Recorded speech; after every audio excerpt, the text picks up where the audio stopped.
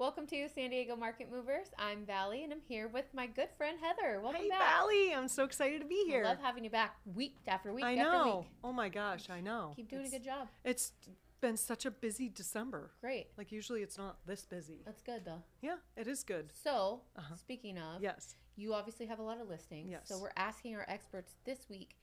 You know, we've seen in San Diego almost half of the listings out there have had a price reduction. Mm-hmm.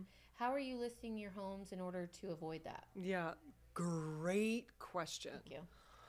So there's a couple factors. We have a process with our sellers when we take on listings.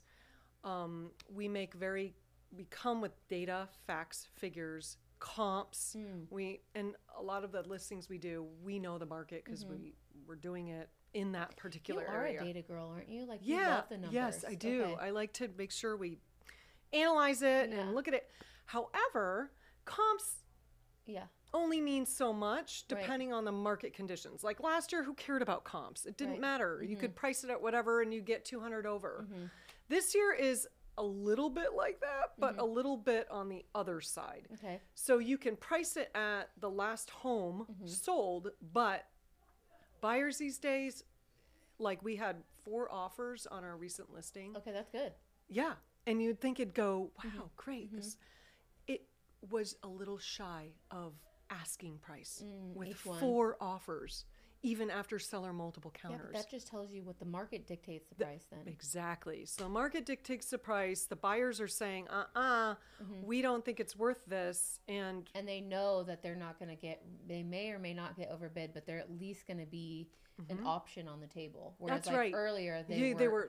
It's like you better go 200 over just to be an option. Yes. And then now it's like, you know, you can offer a little bit less and see what they say.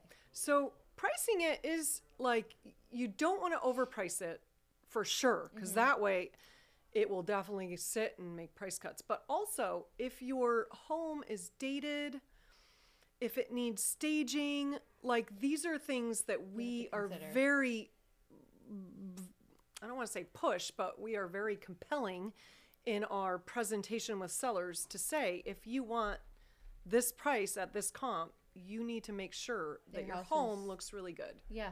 It's because that is the trend that I'm seeing, is like the really nice, you know, recently renovated, fresh, bright homes that are, you know, that have all the upgrades that people are looking for sell quicker. Yes. The ones that need renovation are kind of sitting a little longer. That's right. That's buyers. Even if they're priced right. Buyers have no appetite for doing anything. They don't want to deal with it. Yeah. They want it turnkey. Well, they don't have the money right now. I know, they barely have the money for the down payment. Exactly. They don't have the money for the closing costs. They certainly don't have the money for renovations. Yep. So, I mean, all of those factors, make sure it looks awesome, stage it, declutter, paint. Paint goes such a long ways. Oh my gosh. It's like your best ROI, that and staging. And then making sure that you're pricing it based on comps, not just, I want this price, because you can't just make up your own price. Buyers are going to basically not respond. You don't want the Walmart rollback. You want to price it. Yes, you want to price it right the first time. Yes. I like it. Yep. Awesome. Well, thanks, Heather. I love having you on the show. It was great. You're the best. Yay. Thanks.